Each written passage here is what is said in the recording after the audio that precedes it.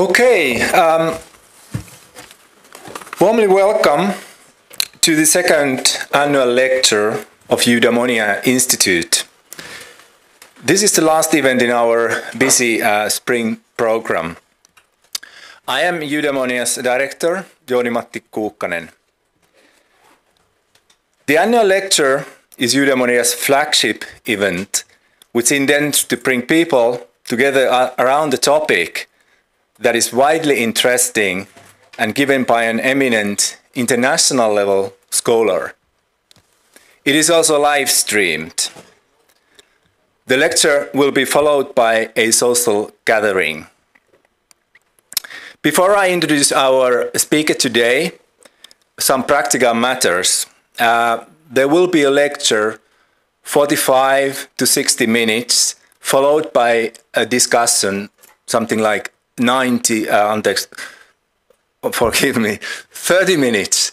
So we will end in 90 minutes, the whole occasion today. Today, our speaker is Veli-Pekka Lehtola, who is Professor Emeritus of Sámi culture in the Kielagas Institute here at the University of Oulu. He has worked extensively on the history of the Sámi and Lapland, modern Sámi art, as well as on the changes in the Sámi representations.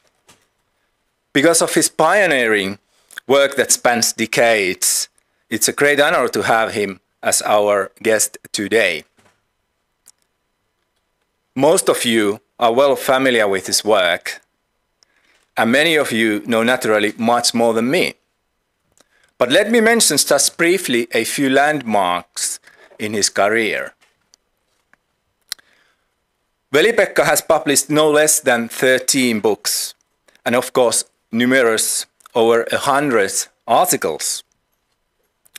The Sámi People, Traditions in Transition was published by the University Press of Alaska in 2014. Veli-Pekka regards the book Saamelaiset suomalaiset kohtaamisia 1896–1953 from 2012 as one of his main books. In translation, it's Sámi Finns Encounters in 1896–1953.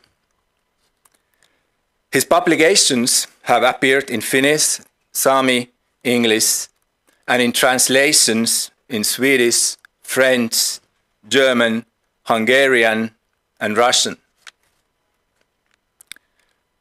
It is worth mentioning that his most recent book in Finnish, Entiset elävät meissä, saamelaisten historiat ja Suomi, was awarded prestigious Botnia Prize last year.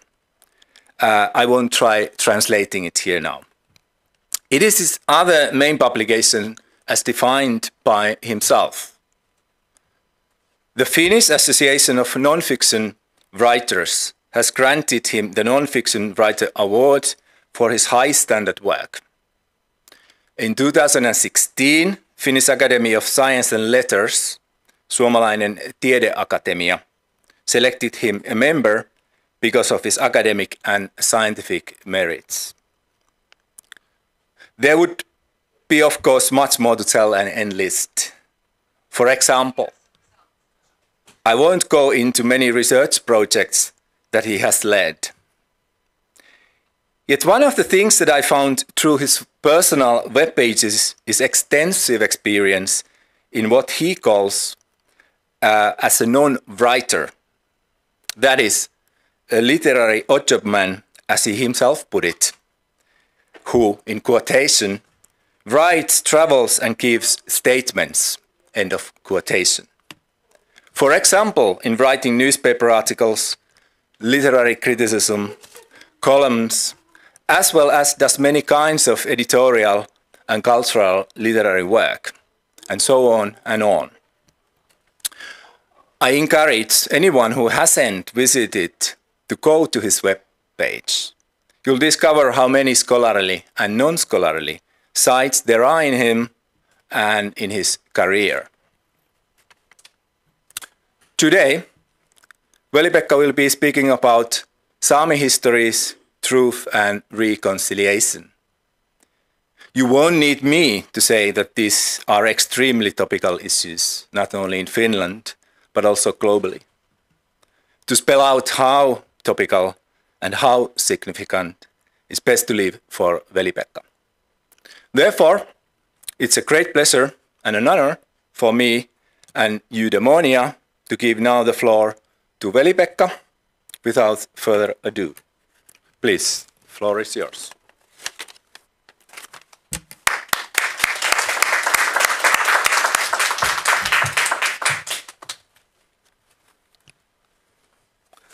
Hello to all ladies and gentlemen here and in the internet. I have heard that Professor Emeritus can do whatever he wants, and I want to change my title of the presentation.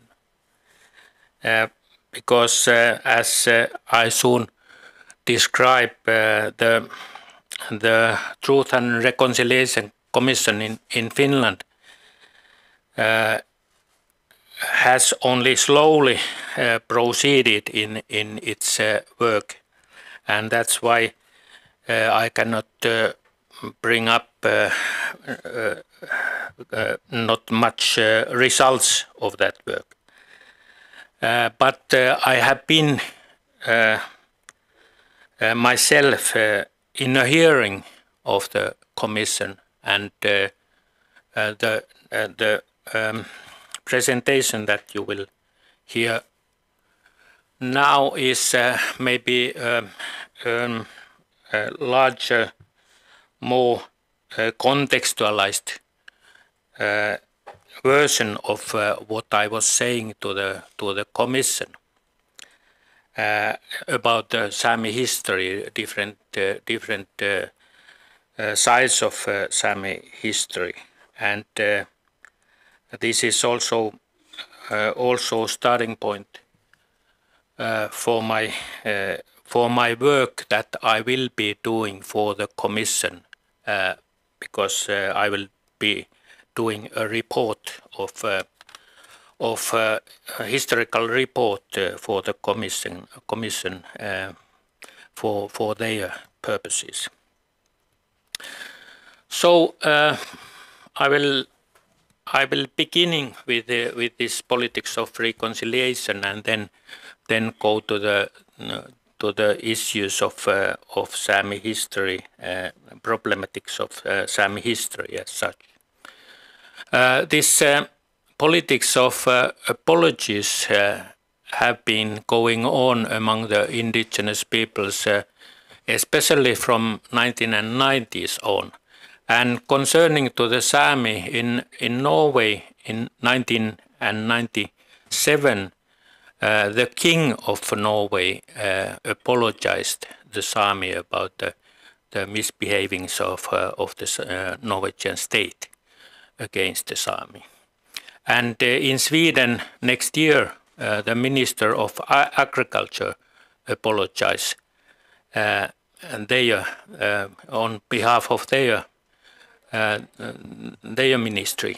And in Norway, this has proceeded in a way that the Norwegian government in 2004 made a large report about the history of the Norwegian Sami relations, and made an apology on behalf of the Norwegian government. In Finland, it has been a little more quiet.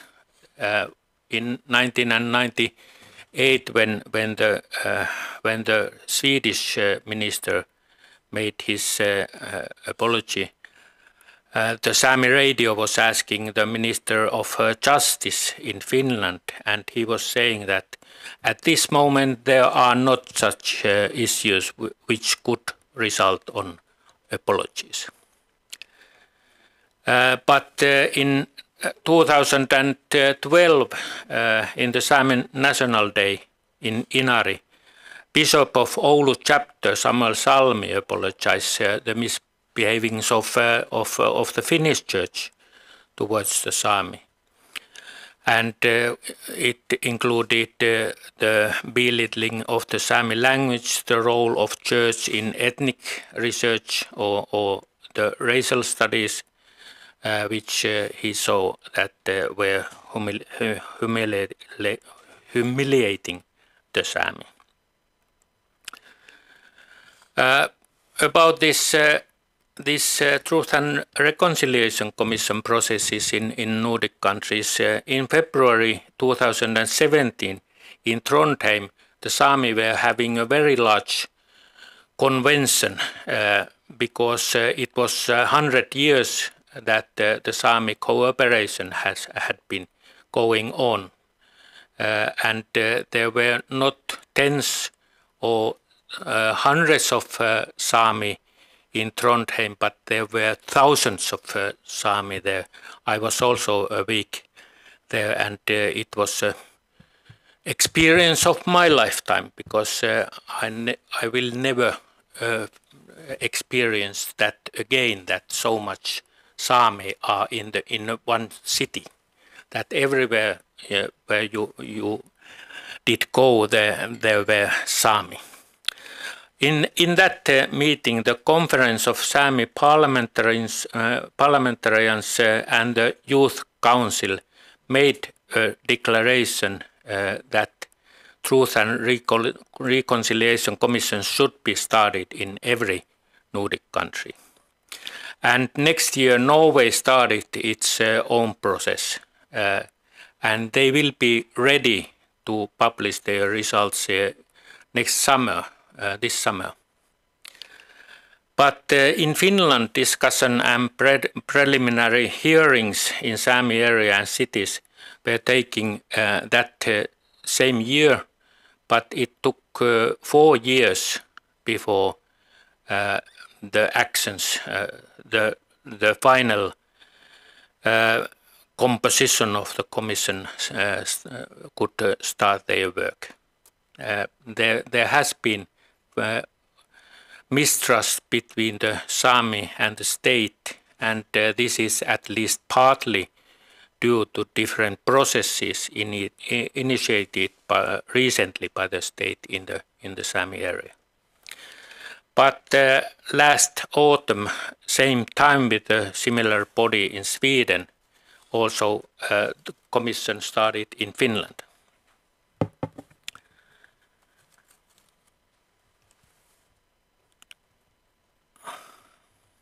But to go to the problematics of the Sámi historical research, here's a map for those who don't know anything about the Sámi. This is the map of the Sámi land, and as you see, it's a quite large area, stretching from Dalarna in central Sweden to the tip of the Kola Peninsula in the Russian side. It's many thousands of kilometers long area, and Finnish Sápmi is only a part of it. But I will focus on Finnish Sápmi in my presentation. We have our own languages, own cultural traditions. We are a minority in 4 countries, and we are an indigenous people. There are 9 Sámi languages.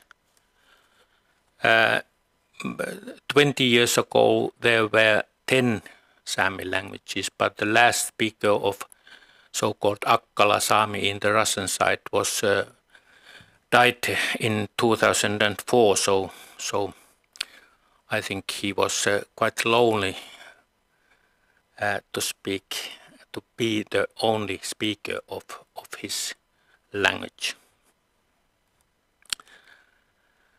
Well, Sami histories are, I could say, always a topical issue. That first this Truth and Reconciliation Commission in all Nordic countries which is dealing with traumatic experiences of the past. And especially the boarding school experiences are quite central here, and I will come back to that later. And there have been books and discussions on Nordic and Finnish colonialism. If there were more gentle forms of colonialism in Scandinavian countries compared to the real European colonialism. They have been pondering if, especially in Finland, there can be discussion about colonialism because it was ruled and oppressed by Sweden, and then Russia saw a people who is oppressed. Can it oppress other people? That is the question. And there has been a debate, is it even reasonable to speak about colonialism in Finland? Well, I have been writing an article about that, so I will deal with these issues in that article.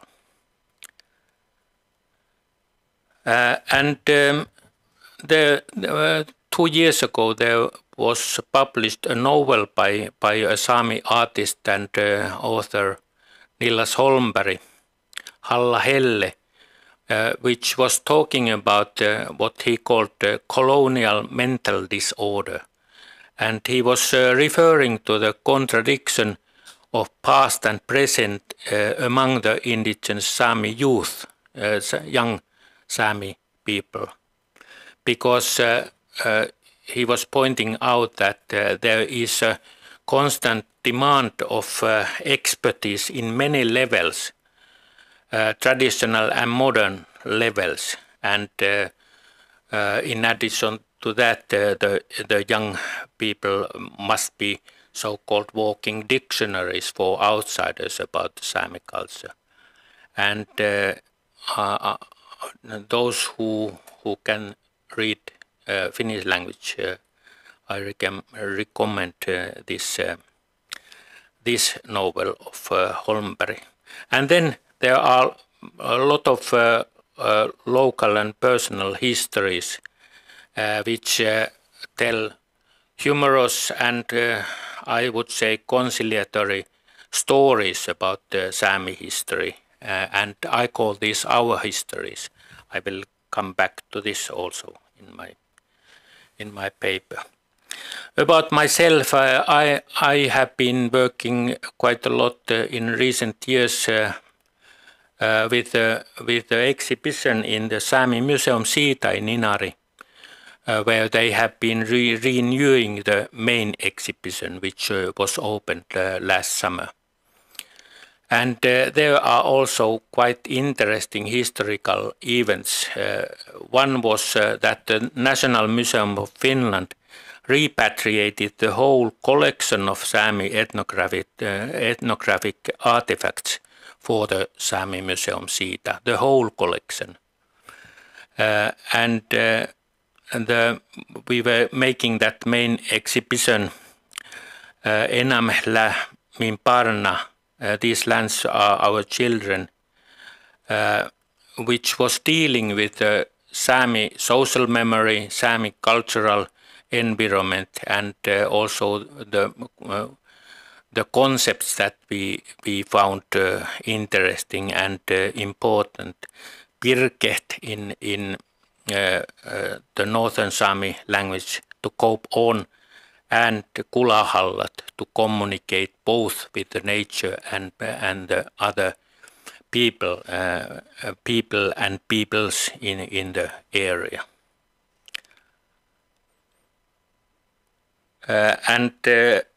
As earlier was mentioned, that I had this book project Entiset elävät meissä, which I would translate past generations live in us. and these were parallel projects, the museum exhibition and the book. And I was using the idea of many cultural historians, but also the idea of the Sami themselves, that the culture means essentially that the past lives in us. Jelena Porsanger, a Sami scholar, has said that ancestors are living in our everyday life as whispers all the time.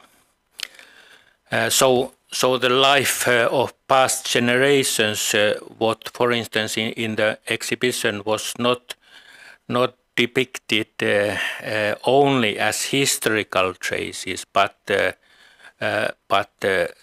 an essential part of contemporary Sami society.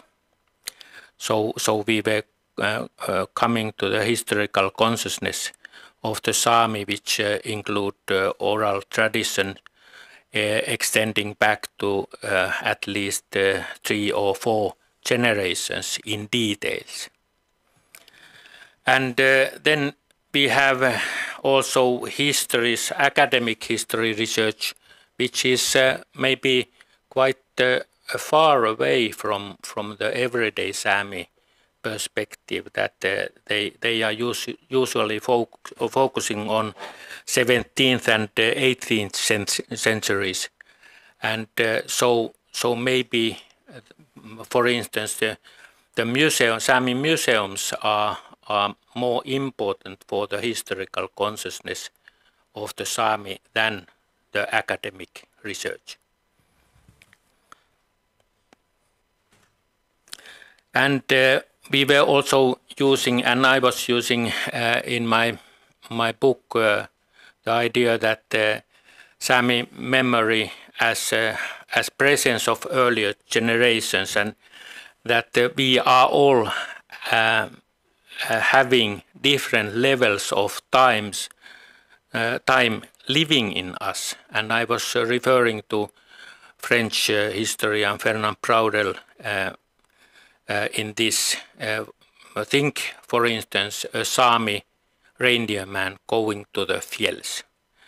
First, he has many short time changes, cultural traces in with him. A snowmobile, warmth clothes, GPS, so-called Western knowledge on the environment, and so on. Then he has medium-long processes that we can trace prehistorically and historically. For instance, we know when the Sami language has been taking its shape. We know the history of Suohpan or Lasso, dog as a reindeer hand, Kakti or Sami garment. We know those histories. And of course the features in the worldview, for instance, the changing religious conceptions belong to this medium-long processes. And then we have long time processes that go back to the early human histories, and those include adapting to the natural environment and other means of kulahallan, which means communicating with the nature or other people, meaning that other people among us, and then also other peoples in addition to us. And of course, for instance, permanent dependency between the Sami and the reindeer is this kind of long process. Well, about discussing the Sami histories, and now I'm going to what I was saying in the hearing to the Truth and Reconciliation Commission. I see that there are two main discourses when discussing the Sami histories. First is the inter-ethnic level between the majority and minority and the Sami and the state. And this is the level where you usually confront the themes of colonialism, oppression, asymmetrical power relations. And this is the predominant discourse in public. How do you discuss about the Sami histories? That you many often hear this, that it's colonial histories and so on. But I want to also to emphasize the intra-ethnic level, local histories and strategies, which I call our histories. And these are perspectives of local Sami communities, including Sami ethnopolitics, but also traditional means of land use, own networks, and traditions of governance inside of the Sami society. And all these are, of course, in constant change in modern times. And these discourses intertwine and feed each other, but there are also tensions if one discourse is overly emphasized. And I have been saying that sometimes it feels that the inter-ethnic level is even overly emphasized.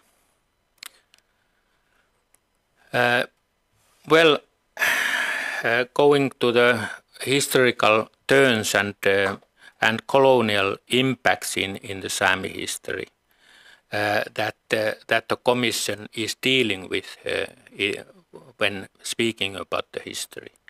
One big issue is the effects of the border closings, especially in the 19th and 20th centuries, that are still influencing, for instance, the Skolt Sami identities, who were forced to move to Inari area after the Second World War.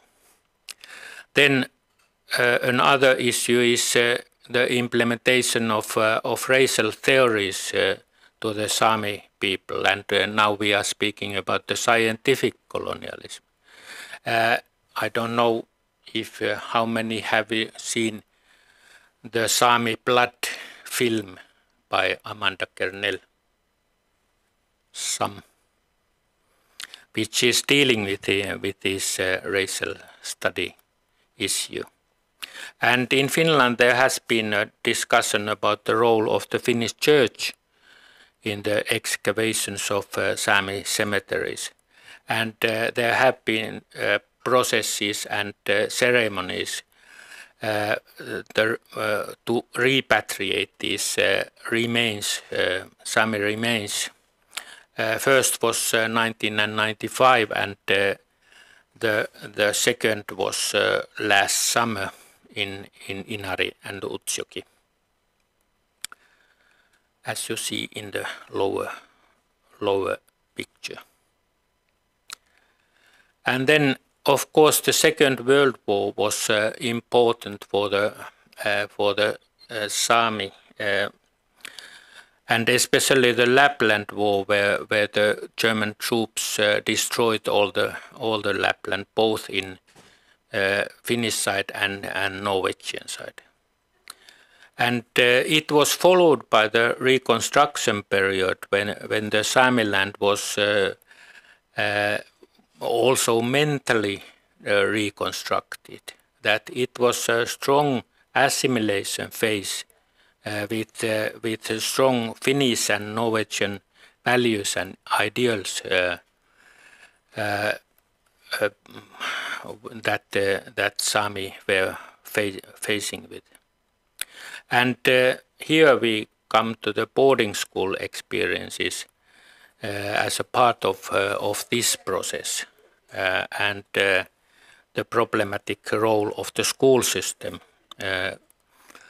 concerning the Sámi. And then, of course, later building of the power plants and reserve. How do you say it? Reservoirs, yeah. And this was not so bad in Finnish side as it was in Sweden and Norway, but also in Finland you had quite large processes going on, and also other actions concerning the environment. Well, you can also talk about the colonialism in a broader sense, that it was a question about disregarding and replacing the Sami structures with those of the majority. So the majority structures were replacing the Sami institutions, including social forms, land use traditions, language, culture, and especially language and culture were dealing with the school system.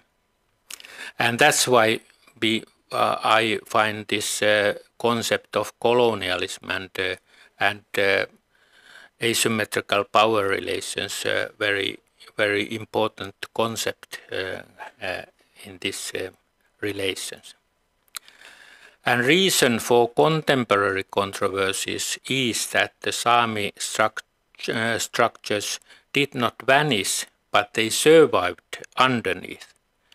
And these layered structures are colliding in modern conflicts. So that the reason is not that the Sámi structures were vanishing, but because they survived, they are still colliding to the Finnish and Norwegian and Swedish structures.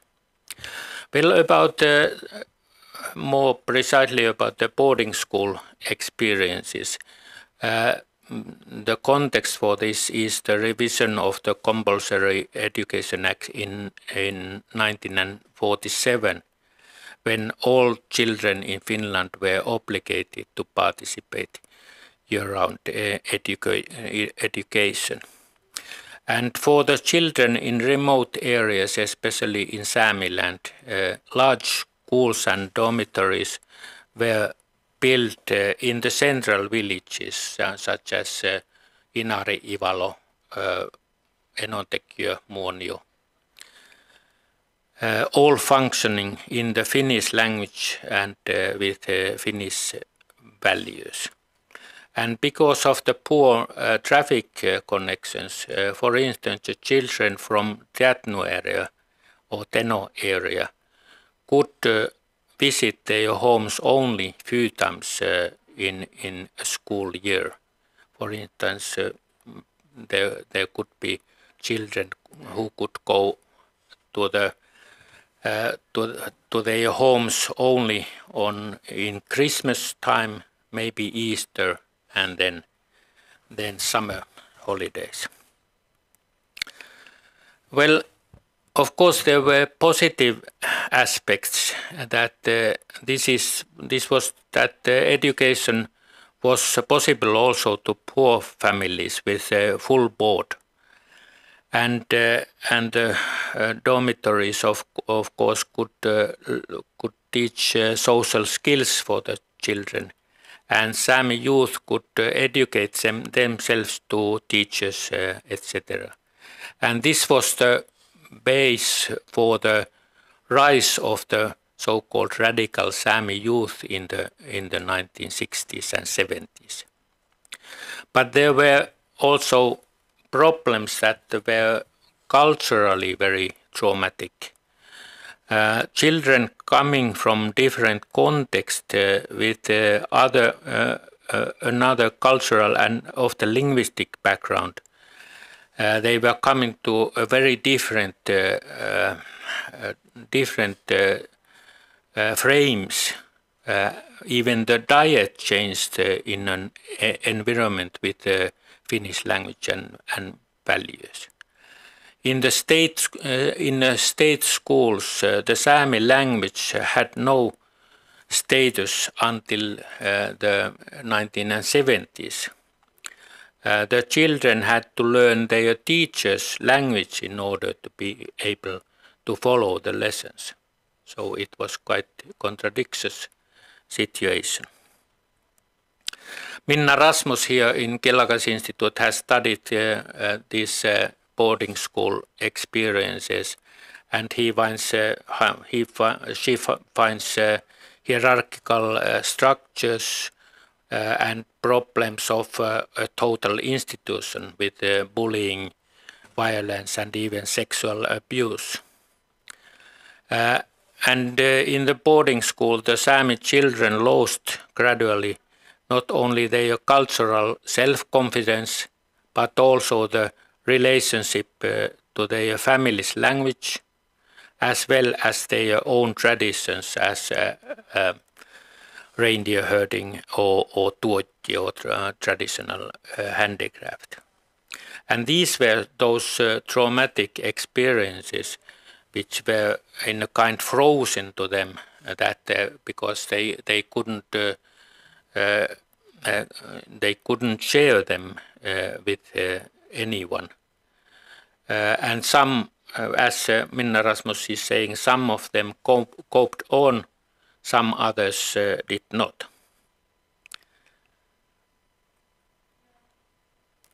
Well, to continue with the colonial histories, it's not only a historical issue, but they are still continuing. Even in the nowadays, the Sámi feel to have been subjugated without negotiations in many processes initiated by the state. There are new fishing regulations in Tertnu River by Finland and Norway, and the Sámi feel that they were not negotiated on that. Or the plans for the Arctic Railway through the Finnish Sápmi and reindeer herding areas. This plan seems to be buried nowadays, luckily. The rejection of the indigenous ILO convention in the Sámi in the Finnish parliament in 2015 is also part of this. And for instance, last autumn, the Finns could follow the debate on the Sámi question. That was it's about blurring the definition of the Sámi in the process of renewing the Sámi Parliament Act in the spring, this spring, and they brought up escalated attitudes in the social media, even racist opinions towards the Sámi. And it has been said that these have been traumatic experiences to the Sámi youth in a similar way than we are speaking about the older generations with the traumatic experiences of the boarding school, boarding schools and other historical events. Well, I was saying to the Commission that it's very essential to map and try to reconcile these problems and experiences, how to prevent them, and to happen about happening in future, and how to identify the similar issues today. But this should not remain only the only perspective of historical understanding, because it can be very depressive for the younger generation only to have these kind of negative events and so on. And I would say also that many ordinary Sami may not recognize their own experiences in this kind of in this kind of concepts of colonialism and such. Even it has happened to them also, but it's maybe quite far away about how they understand them. And many small communities tell their own histories, which can strongly differ from established or official historical descriptions or scientific representations of the past. And there are also these kind of generalizations made that can sound very far away from usual Sami. And these our histories can be told maybe without referring to dominant societies at all. And so Sami histories can also be told without the frames of colonialism. In those histories, we are not telling about the Sami as victims of modernization or something like that, but as subjects of their own agency and as transcultural actors. And in attempts to reconciliation, history should also be taken as an empowering resource, not only a resource for picking up this kind of negative events. And there we could be sharing the same Sami experiences of coping with the changes, that the Sami have been very skillful always to cope on with the changes, because we are nowadays many times thinking that the Sami society has changed only in the modern times, but it has been going on all the time. And we could learn something about our ancestors' skills to be coping on. And these testimonies of our stories are important when we understanding them getting on in colonial circumstances and to survive there. It's also about the change of perspective here, because in Sami history research there has been quite a shift in the perceptions in recent 20 or 30 years. That earlier the Sami histories were understood more like from the outsider perspectives. And for instance, we have a lots of photo material from the about Sami historical Sami people, and we could name that that photo here, that there are laps from Utsjoki, traditional way of titling these photographs. But when the Sami are studying these same photographs and ideas, they find out that it's the municipality court of Utsjoki in 1920s. So the perspective shift is quite remarkable. And recognizing these stories does not weaken the analysis of colonialism or of the asymmetrical power relations, but rather it strengthens the interpretations by articulating the ability and the power of Sami foremothers and forefathers.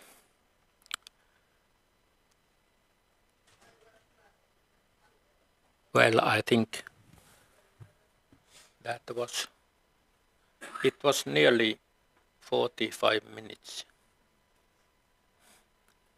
I was even, am I too early? But I have two photos. My friend took a nice pair of photos, and to go back to the negotiation between the Sámi and the state, I can show it. And there are the articles. I can give this PowerPoint for somebody if somebody is interested to have this article information. But here is the photo. Tiina Asani-Laikio, former president of Sámi or Sámi Parliament in Finland, and Paula Lehtomäki, the Secretary of State, negotiating about the truth and reconciliations. It's a nice photo, but sometimes it can be also a little tiring.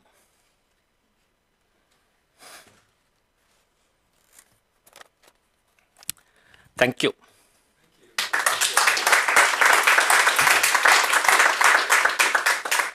Well, I don't know if Tiina is following this in internet, so I have not asked her promise to show this.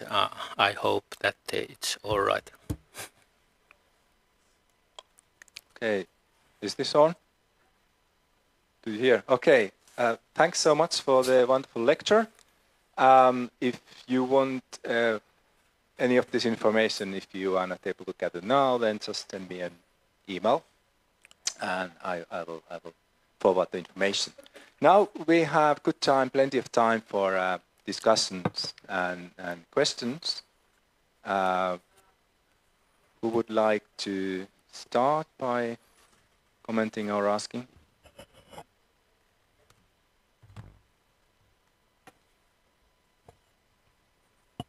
Anything in your mind?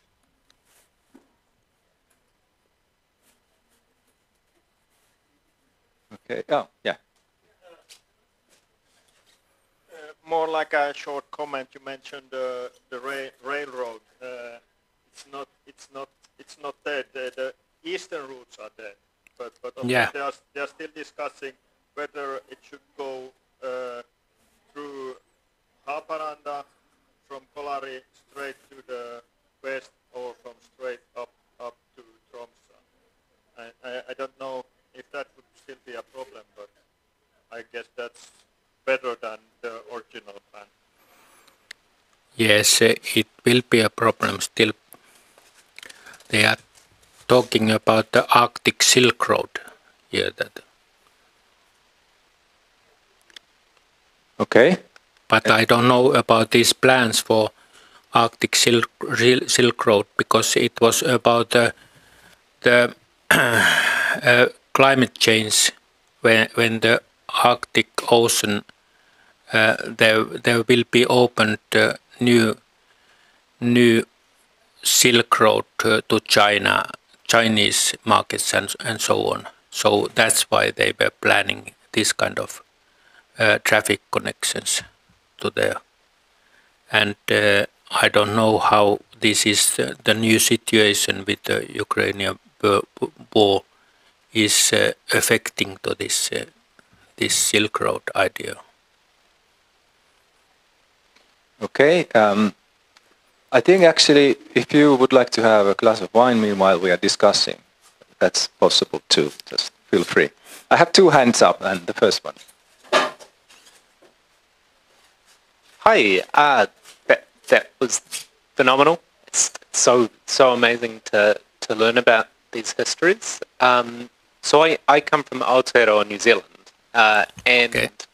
I suppose the sorts of indigenous spaces that I work in and with involve Māori, and one of the key things is the way in which Māori and the very notion of a Māori identity really only formed when through the colonisation of Aotearoa, and that Māori are made up of like countless iwi that have different histories and stories and connections, and I sort of get the sense that Sámi also have various histories, and I'm wondering how they sort of how do you maintain the sense of difference amongst the Sámi while still negotiating as sort of a population.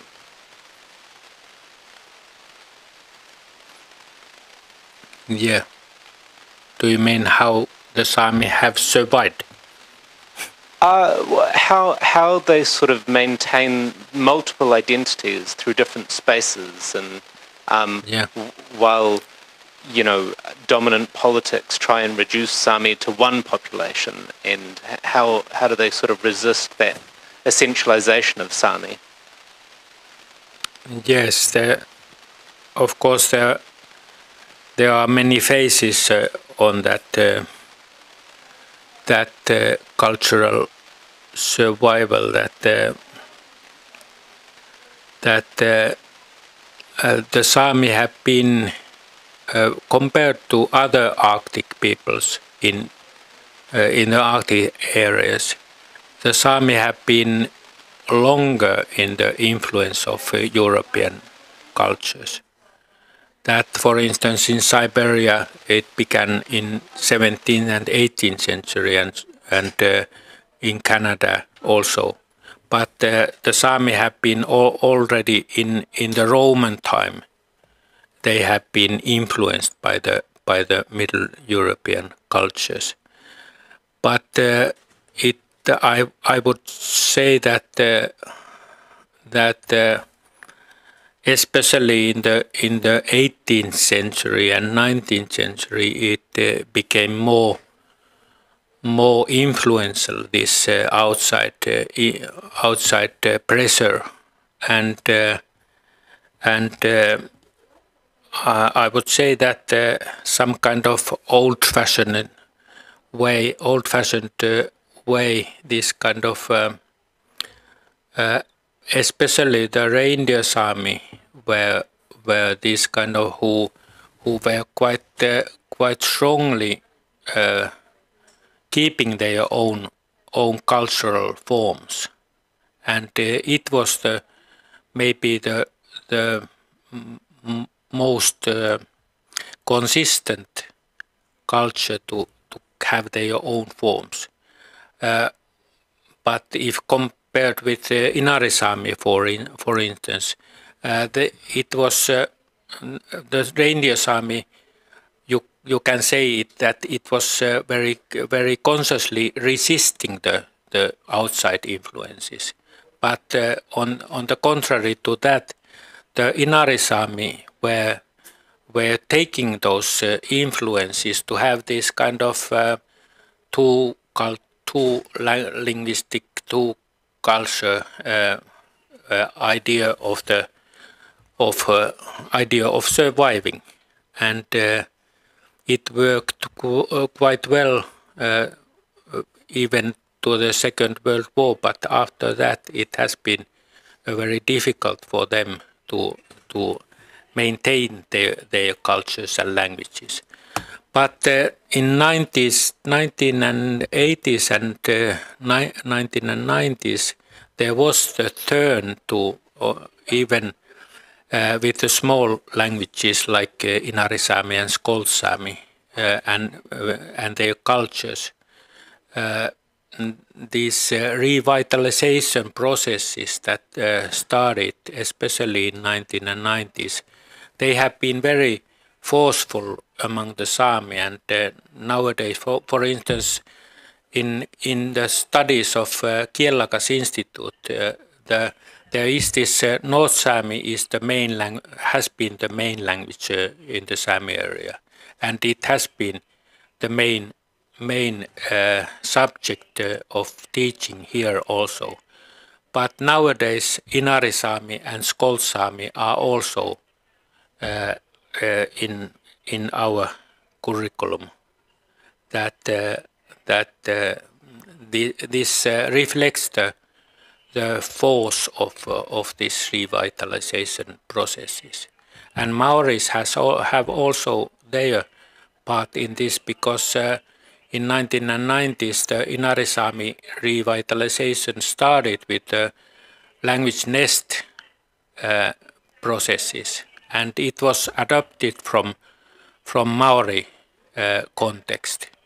But I think also Maori took it from somewhere else. So it has been quite interesting. Thanks very much.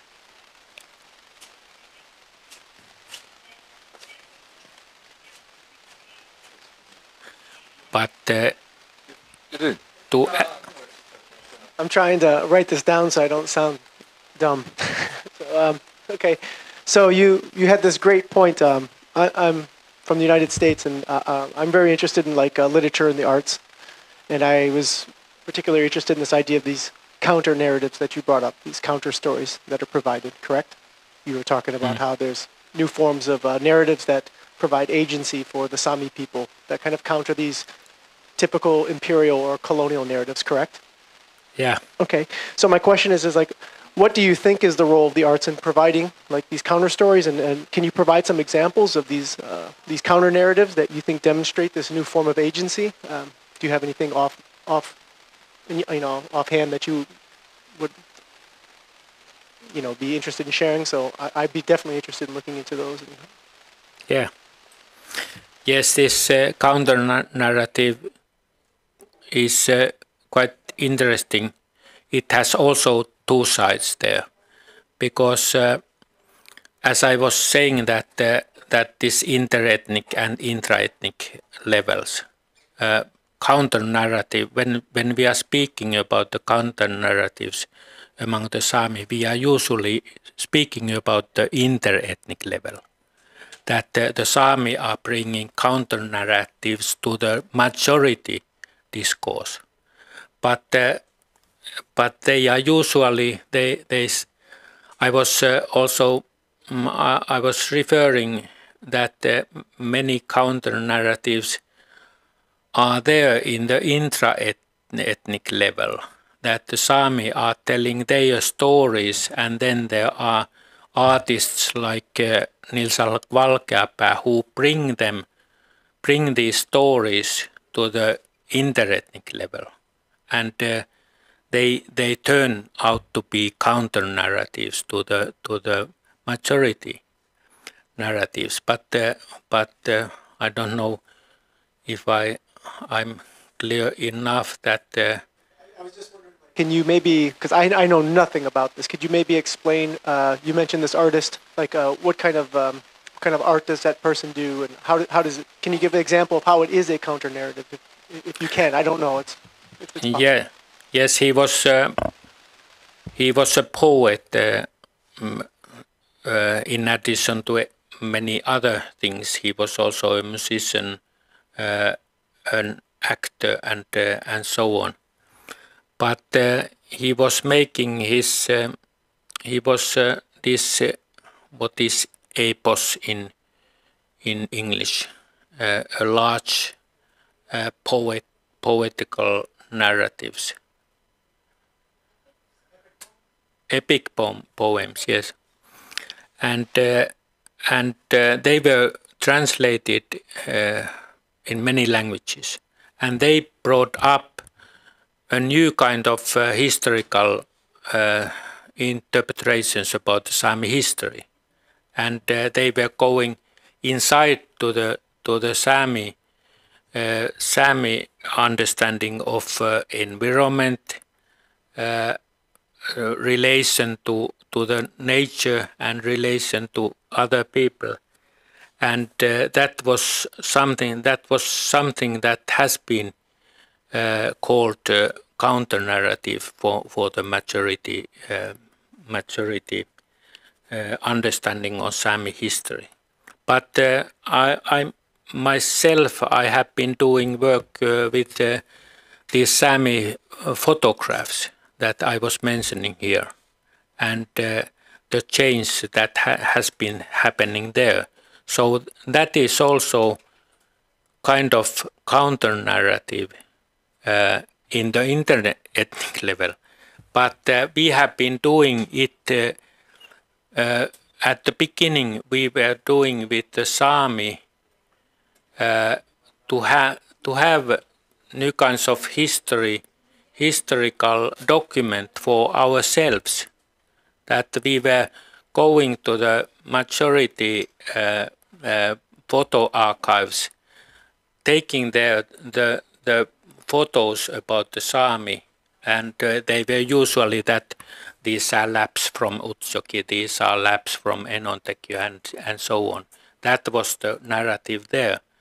And we brought them back to the Sami society, asked people who are these people, what happened to them, what kind of stories do they have. And then when publishing it in the majority languages, it became also a counter-narrative. But it was, at the beginning, it was more like our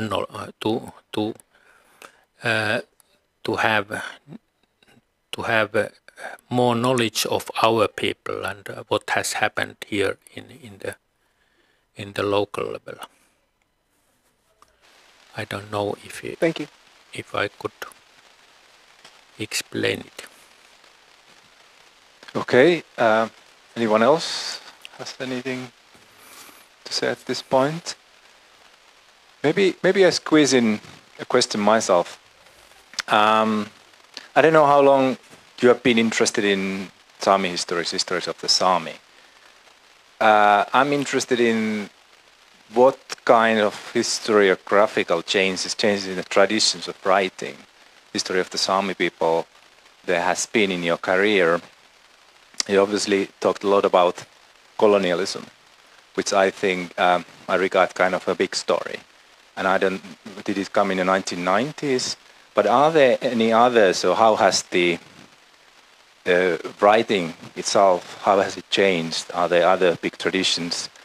The small histories, I think somewhere you took up Jorma Kalela's idea of small histories. And he was probably writing in the 1980s about it already, and then later on.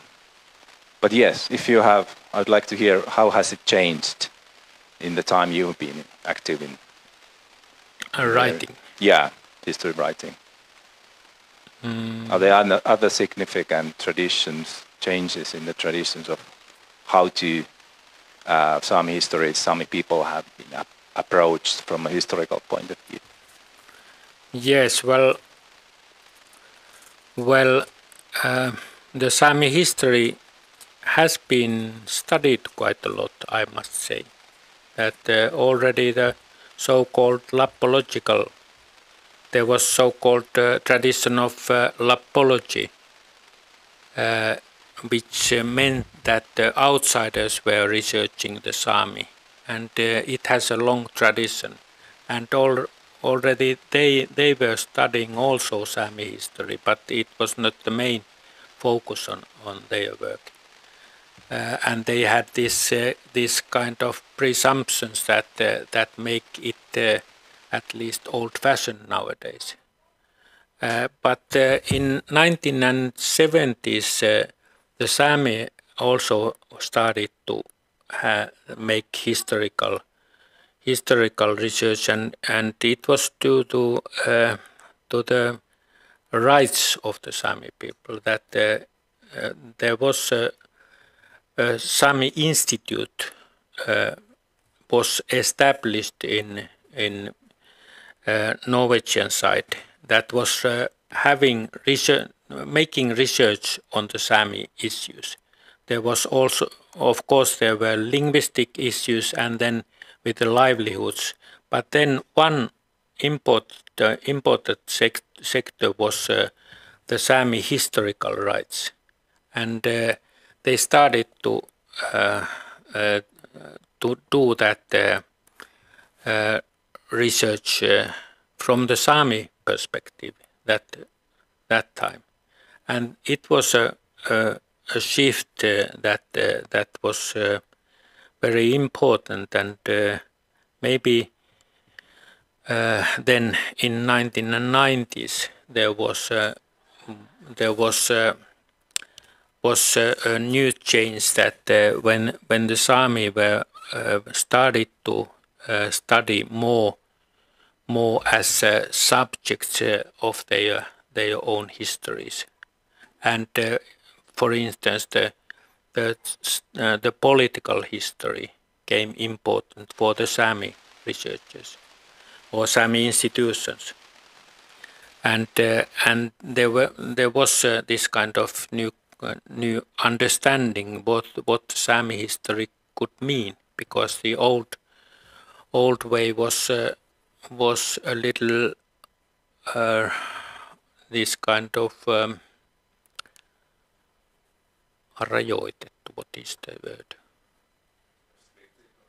Restricted idea of the Sámi history, that well, there is still this kind of that the Sámi history is only this or only that.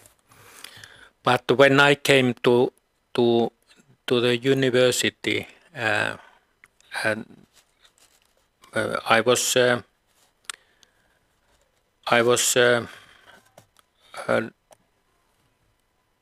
a little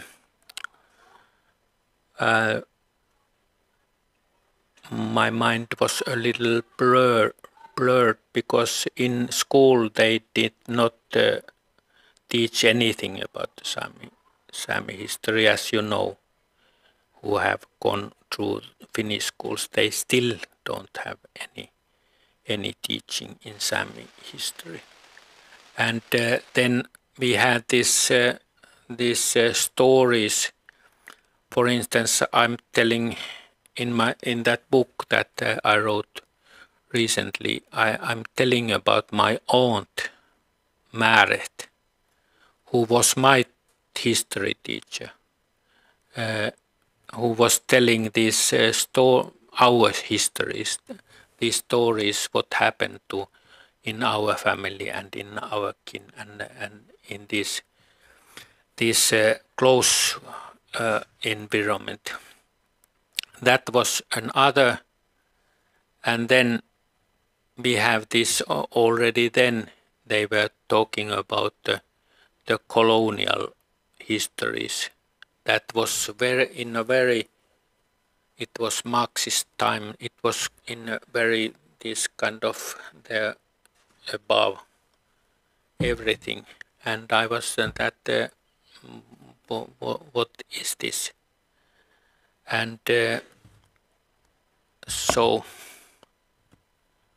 this is a long story, but I don't know if it's going anywhere. Thank you. Still time, a chance if anyone has. Yes. There. Thank you very much, Veli-Pekka, for this very wonderful and inspiring talk. It was wonderful to hear your talk and see the references for the various research publications that you have produced. I thought that lesson tonight for me was this empowering resource, and I thought that that's so valuable that you tuned the title of your talk and really brought this empowering resource. And maybe there are actually several empowering resources that you referred to, but most concrete example was that National Museum of Finland repatriated the whole collection of Sámi ethnographic artifacts to Sida. And I think that that's such a powerful gesture from a nation, that they they move all the collection to Sámi, and you mentioned that it can be so important for Sámi people themselves to have all those items and their history so close to them, and so that they can go to see them. And I think that, of course, this is how it should be. And maybe I have wondered myself when I've been visiting Helsinki or some museums, why these artifacts are here, far away from the people who they belong to. And that's that type of pondering that we have to do many times in many places still. But I'm thinking that how we could go forward from here, how to nourish this type of, how to take care of these empowering resources, and how to cultivate this type of actions here locally in Oulu or other locations, and what we could do in aim to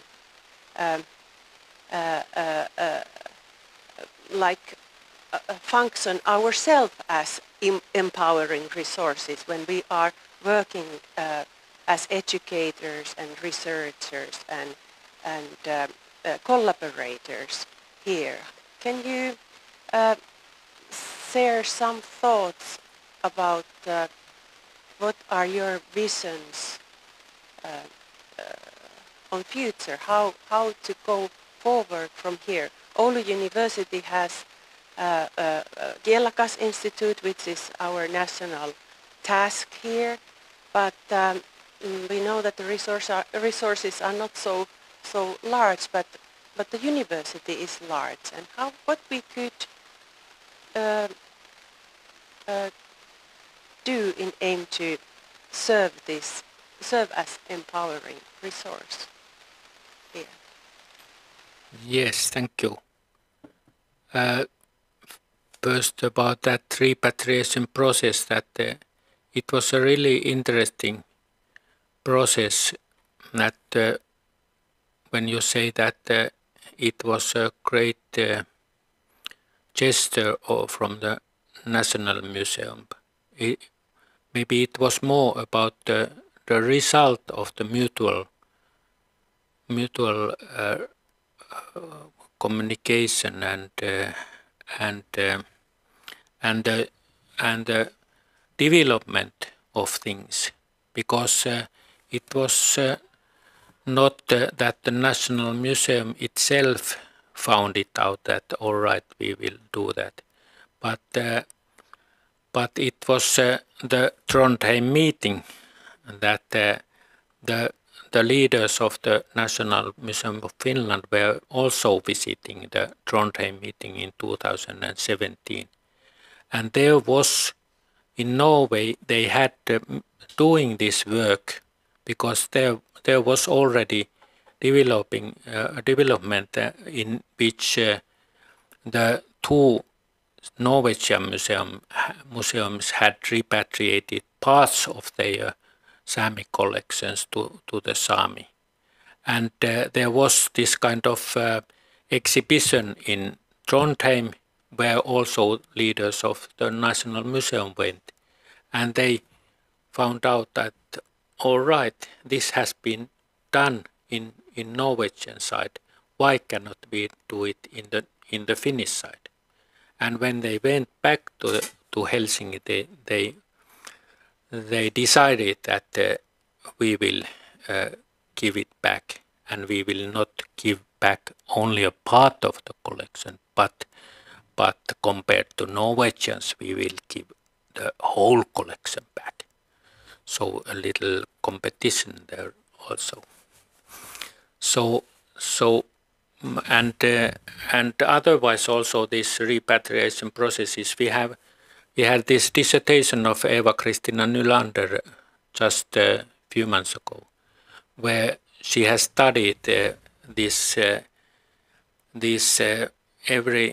attitudes and processes that were going on, and she is saying that even 10 years ago in Finland, it seemed quite impossible that they would be repatriated.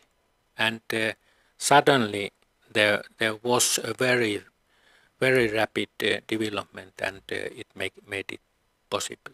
So even these ideas that can feel impossible now, then it can be done quite in a short period if the things are going that way. But yes, about the future, I'm a pensionist.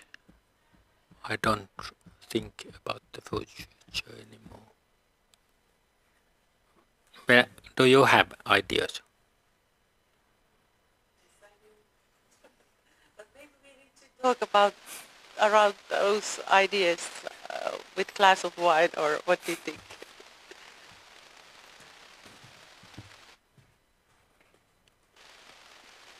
Okay, are there still any comments in your minds, questions? Yes.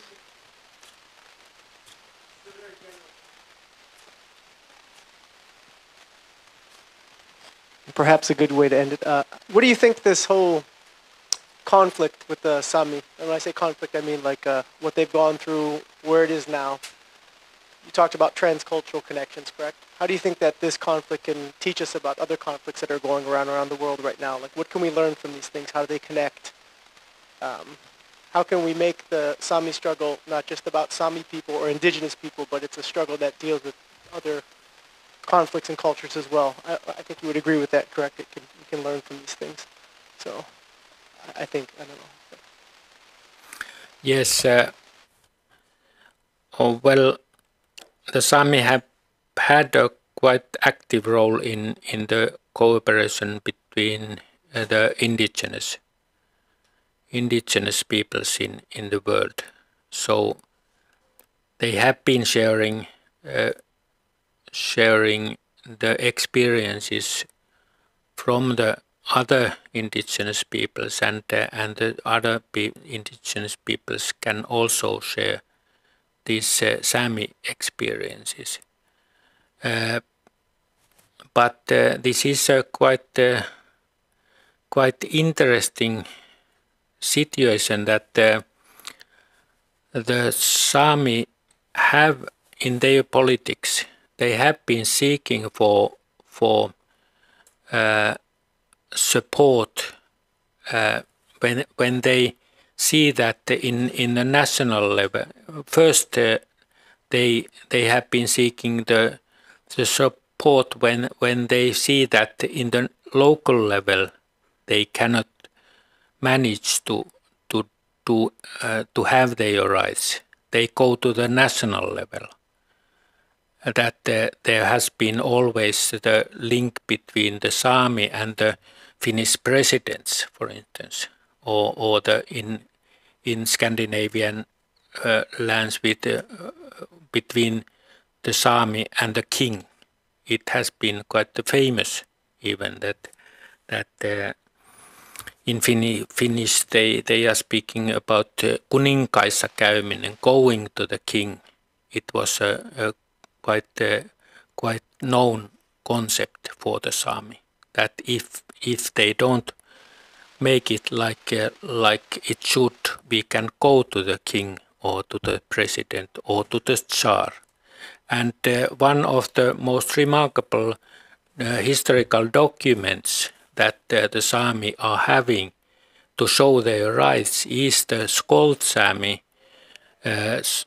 archive, which includes the letters from Tsar when the Sámi were complaining about the local officials. Then they could write to the Tsar, and Tsar answered and said that this won't go. So you must. These are our citizens, and they must be protected. And that is quite a large collection of those from 17th and 18th century. So this, I don't know, I don't remember what I was telling about. It was a very interesting idea. What was I talking about? What was your question? That's okay. Well, I had an idea. Well, I think my question was kind of like these transcultural yes. connections. Like, how can we learn? What does the Sami experience teach us about other conflicts? I was thinking, like, even if it's something as large as like the Ukrainian war or things that are going on in other parts of the world with other indigenous groups. I mean, it's got to go beyond just indigenous, even though it's super important. I know that, but I mean, this idea that it should teach us about conflict in general. So, what do you think, in essence, what we've learned? What do you think it will teach us about conflict? How could it help us be better? I guess. Yeah. Okay, I will continue that earlier idea. It was that they have been seeking the support from national level. Then they went to the Nordic level to have support when they didn't manage to have the rights in the national level. And now also the indigenous level has been very important to have pressure to Finland, for instance. But it has been surprising that Finland, for instance, doesn't follow the international commitments in these indigenous issues. That it has been a surprise or something. What we are wondering that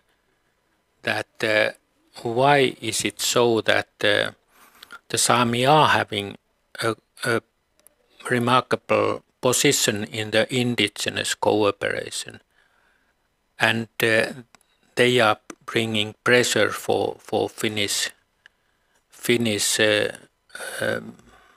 government to fill their responsibilities, but it doesn't work anyway. So it's quite interesting about that. What is the use or the what we can learn about the Sami experiences? Of course, it's always that what can be learned about anything that for instance, many times we are talking about the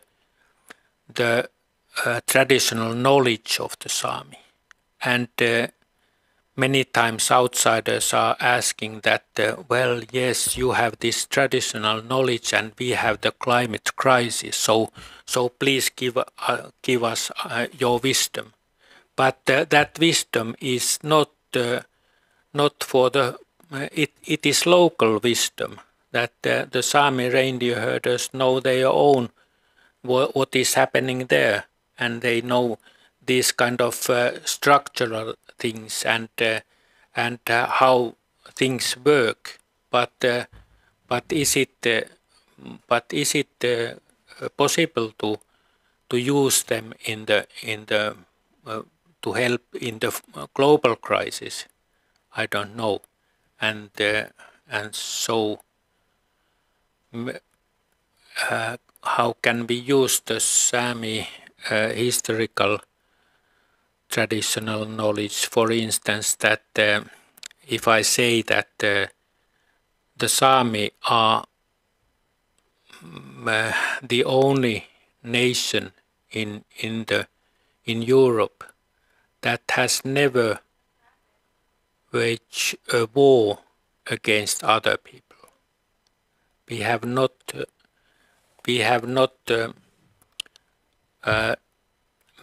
been making a war against other people.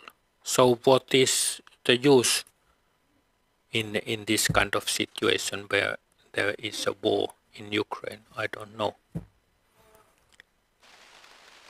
I don't know if it was an answer.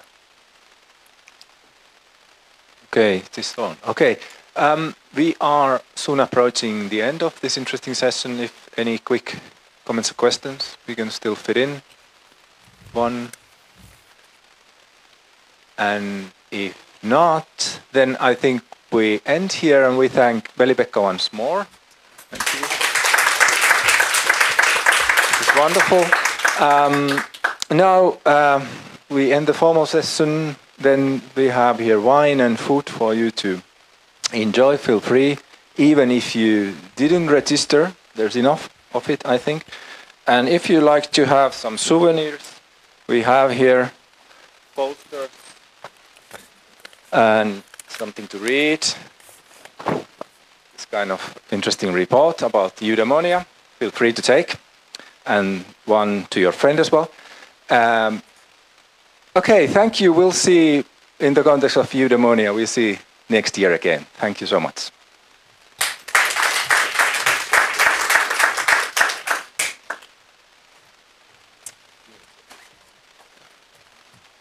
Oliko siellä Julis? Saa.